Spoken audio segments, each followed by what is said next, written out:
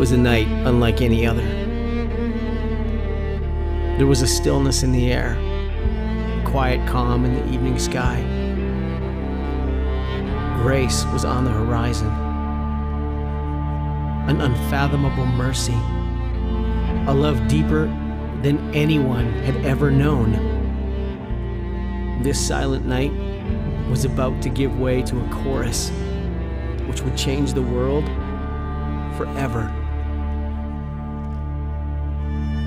For on this day, in the city of David, is born a Savior, Jesus, the Son of God, the Word in flesh. God had reached down from heaven to earth to draw us to himself, to make a way, to bring us home.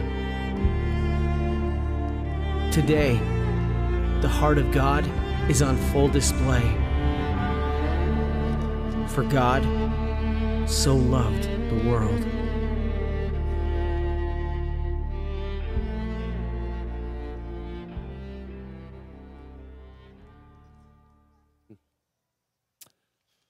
Merry Christmas. Hey, it's good to be with you. Thanks for all of you who joined us here in the room, and for everybody who's online watching as well, and even to the balcony. Welcome. You know, this really is for me the start of the season. Shopping for Christmas gifts, yes, that's sometimes fun, sometimes not. Eating Christmas food, I mean, we've already started our celebration, but for me, it's this moment right here, where we get to sing, and we get to watch awesome kid videos, and we get to worship.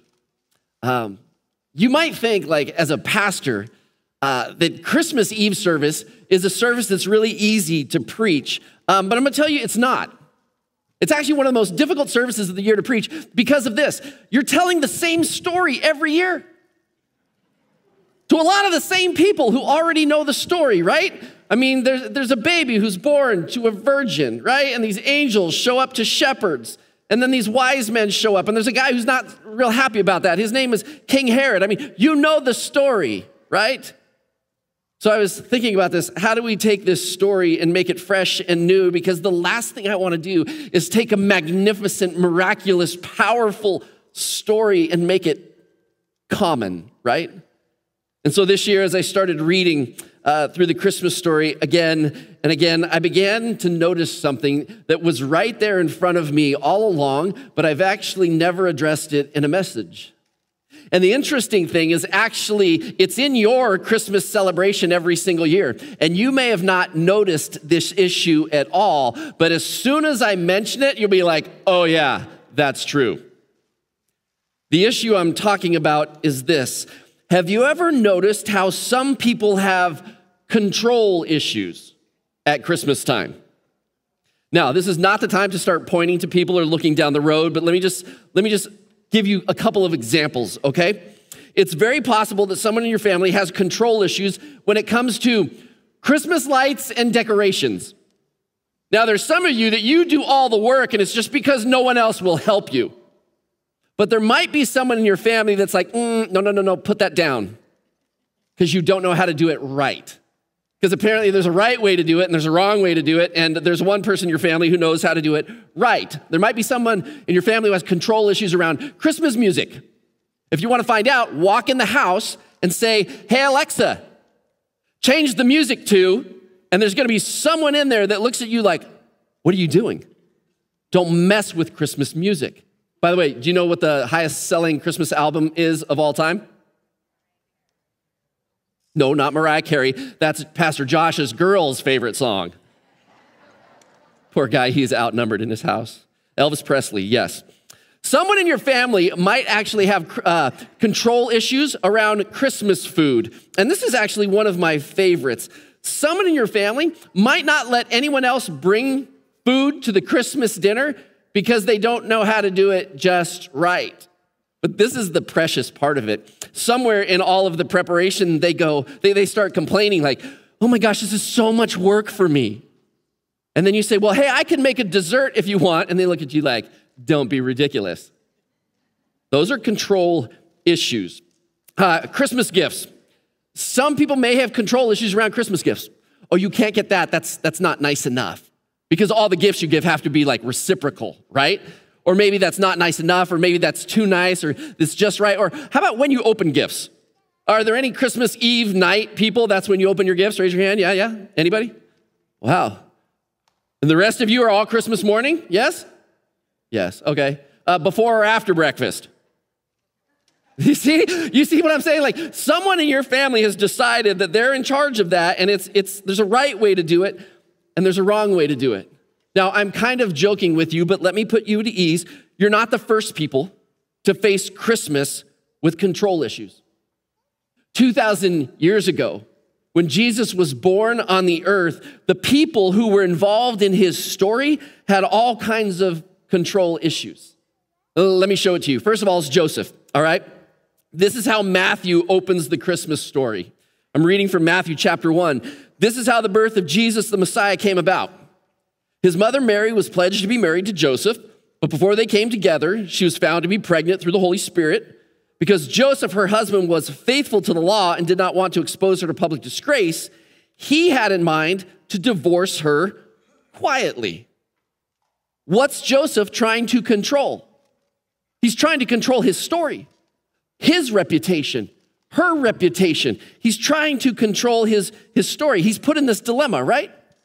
He's engaged to this bride. She comes up pregnant. Joseph knows they haven't been together like that. And she's like, Joseph, there's no other guy.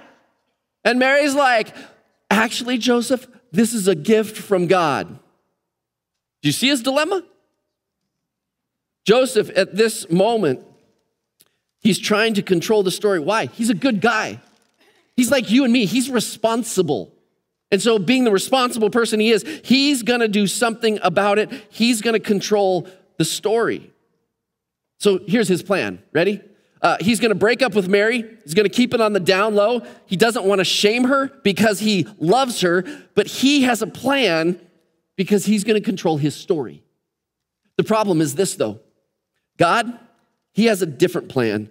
So God sends this angel to Joseph, right, to communicate God's plan.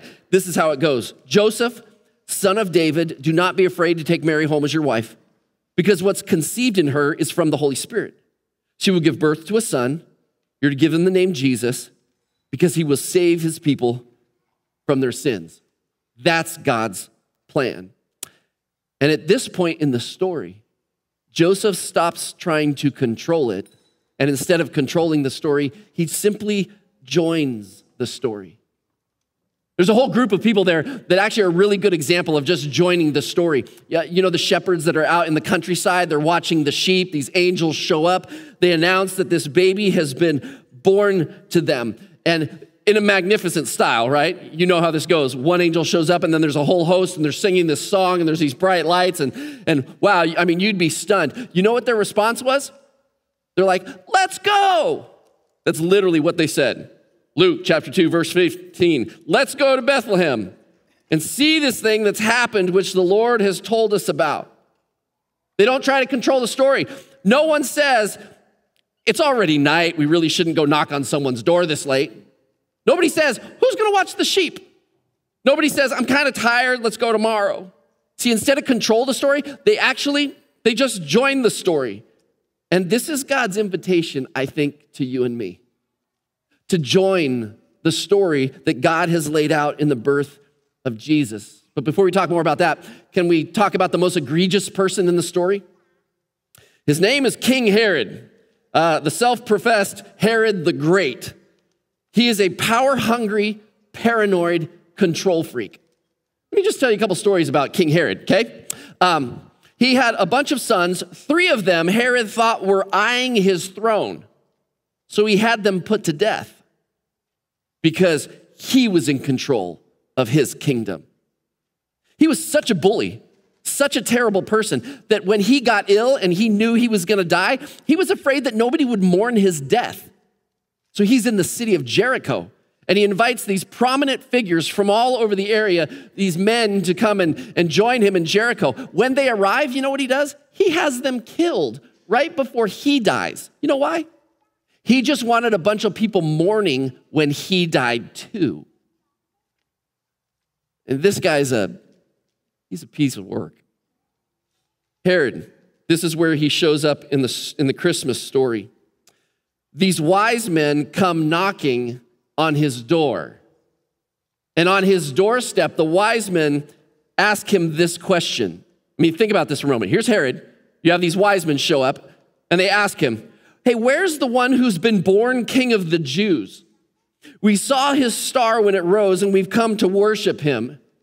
Like, oh, guys, this is such the wrong question. The control freak who kills people who he thinks they want to become a king in his area. Oh, he doesn't want to go worship Jesus. He wants to kill him. So here's what Herod does. He says, oh, would you go and search carefully for the child? As soon as you find him, report to me so that I too may go and worship him. And you know how this story goes. These wise men, they never go back to Herod, but they find out when that star appeared in the sky, and he found out that it was about 2 years that they had traveled there.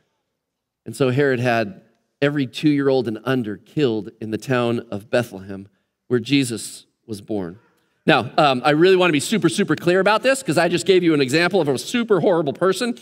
I am not saying that any of us are Herod, but don't we approach the Christmas story trying to control our own kingdom? So if I become a Christian, what does God want from me? I mean, what would that require of me if I was going to become a Christian, actually give God control of my life? What if I actually joined his story? I'll get back to this in just a minute. I think it's interesting that the wise men are actually in total comparison to King Herod. The wise men, they're not trying to control their kingdom. They actually left their kingdom behind, traveled for 2 years, as the story goes, arrive at this place, and they give gold, frankincense, and myrrh, treasure, to say, oh, this is not ours. I just came to bring this to you, to worship you. These wise men, they're not trying to control their kingdom. They're trying to give from their kingdom to worship this Jesus. Because of this, they believed that somehow God was involved in this, that this wasn't just a baby. They saw their kingdom and their wealth as small in comparison to what God was doing on that Christmas day in the birth of his son. I think they actually felt honored to be a part of the story, not like they had to control the story. So here's the point. Jesus obviously doesn't come to be this cute little baby, right? From the very beginning, God made it really clear. In Matthew chapter 1, it says, she will give birth to a son. You're to give him the name Jesus because he'll save his people from their sins. That's God's story. And that's the story that he invites you and me to join. So how do you join the story? Let me give you 3 quick things. It's by receiving the gift of forgiveness. It's by receiving the gift of relationship with God. And then what you received, you pass on to other people. You share the story with them. But here's our problem. Our problem is that we often, if we're real honest, I have control issues. And I say things like, God, I know, my life belongs to you, but there's certain things in my life that are my life. And I don't want to be told what to do about it. What if God, if you really did embrace him and join his story, what if he actually wanted to mess with your plans? What if his plans were different than your plans? Who gets their way? And in that moment, if you're not sure, maybe we actually do have some control issues in us that this Christmas God might want to put to rest. What if God wants me to live differently right now?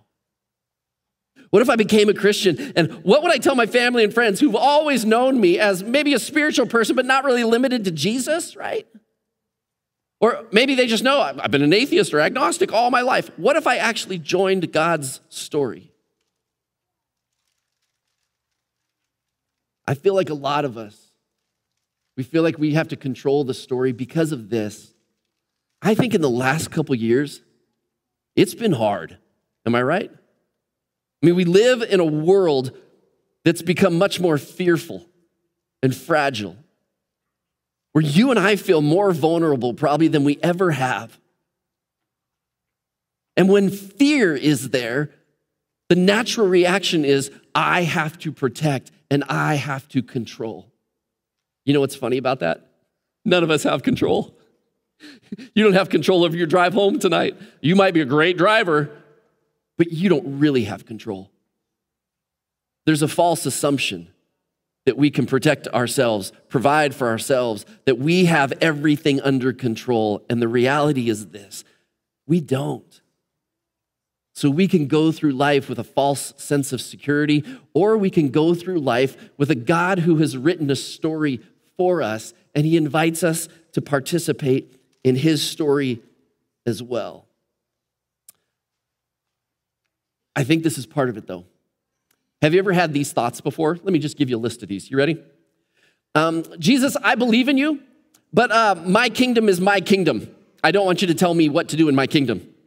Jesus, listen, you can lead my life, but my dating life is actually my dating life, so stay out of it. Maybe you've never said it that way, but you've acted like that. How about Jesus, you're king, but my job is my job. Listen, I have control there. Jesus, you're the king, but my friends are my friends, and I don't want you to tell me what to do there. Jesus, my Saturday nights are my Saturday nights. Hey, I prayed a prayer once, but listen, those are my nights. I give you Sundays. I get Saturdays, right? I don't think we're as diabolical as Herod is, but do you ever wrestle with Jesus for control of your kingdom? I think there's one great character. There's a lot of great people in this story, but there's one who models this total surrender to God's plan. This is her story.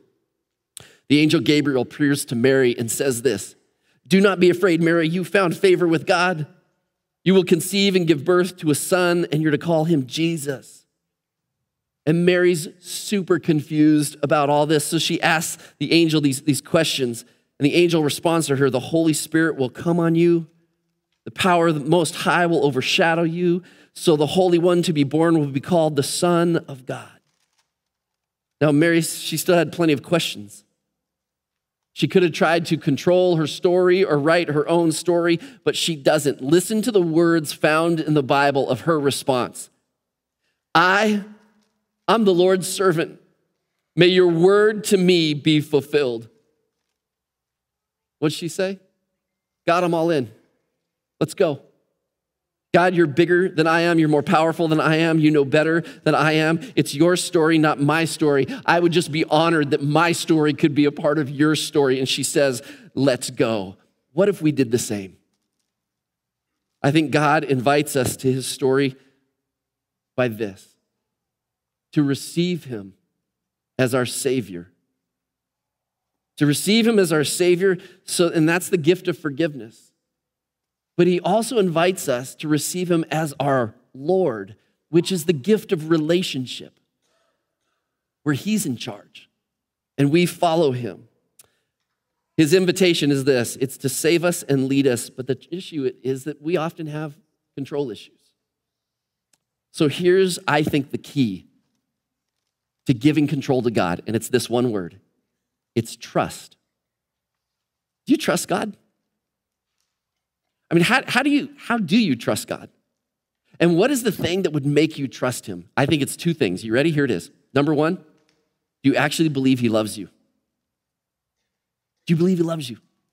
And the second is this: do you think he's powerful enough to help you? Because if you can answer those two questions, you can decide whether you trust God or not. And John 3:16, one of those famous verses in all the scripture, answers this question. For God so, you know it. For God so loved the world that he gave his son. And then when Jesus shows up, time and time again, what does he do? These powerful miracles.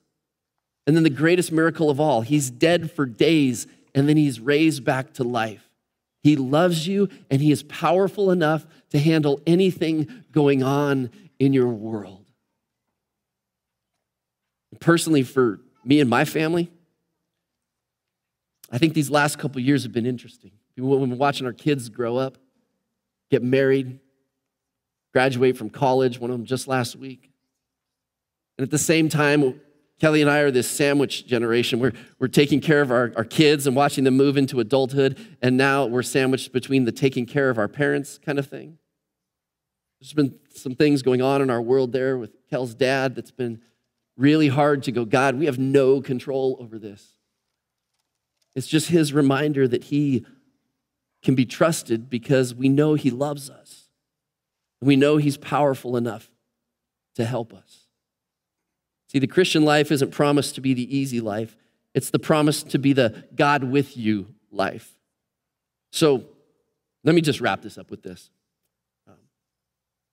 Can you trust him to receive his leadership, his rescue plan, his leadership in your life? Or will you allow fear to make you try to write your own story and lead your own life? So tonight, here's what I'd love to do. I want to end it just by praying. But I want you to pray instead of me pray. And I wonder if there's a prayer that might resonate with you. I'm going to show you a couple up on the screen behind me. The first is this: I trust in Jesus' death to save me.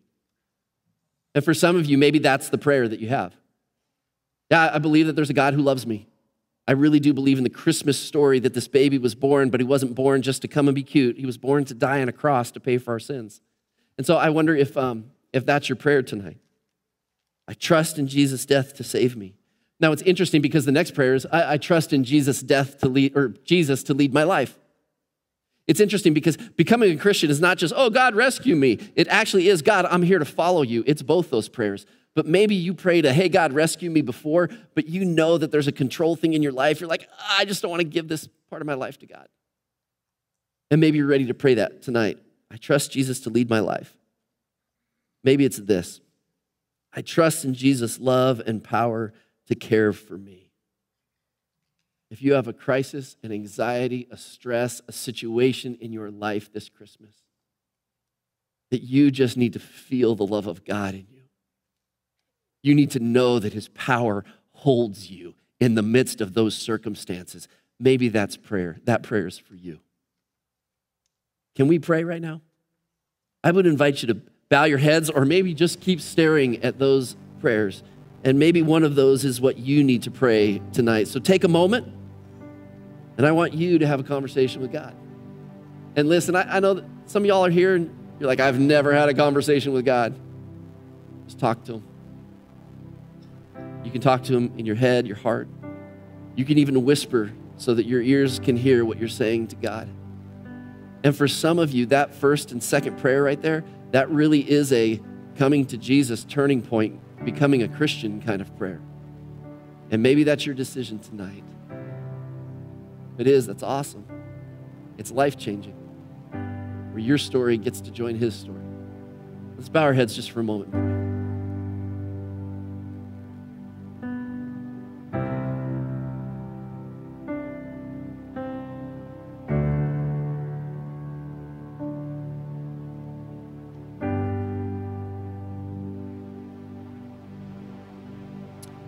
God, I thank you for these folks who are here tonight, whether they're listening online or in this very room, that God, we would know that the gift of your Son is because you love us.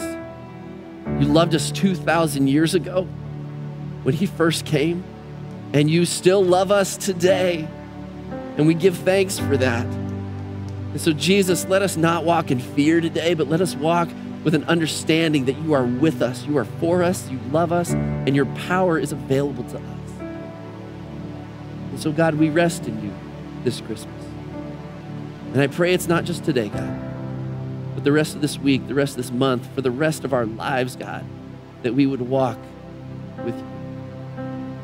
And everybody said, amen.